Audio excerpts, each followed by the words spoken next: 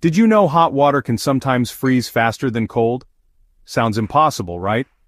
Let's explore the strange science behind it. The Mpemba Effect. Imagine putting 2 cups in the freezer, one with hot water, one with cold. Surprisingly, the hot one freezes first. This baffled scientists for decades.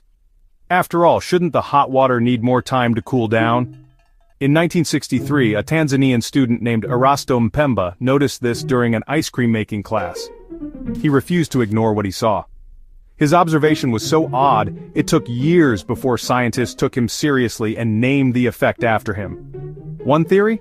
Hot water evaporates faster, reducing its volume, so less water actually has to freeze. Others think convection currents or dissolved gases might play a role making hot water behave differently as it cools. To this day, the Mpemba effect remains partly unexplained, a rare mystery in everyday physics.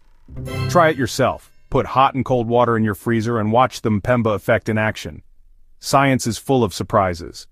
Follow for more mind-bending facts you won't believe are real.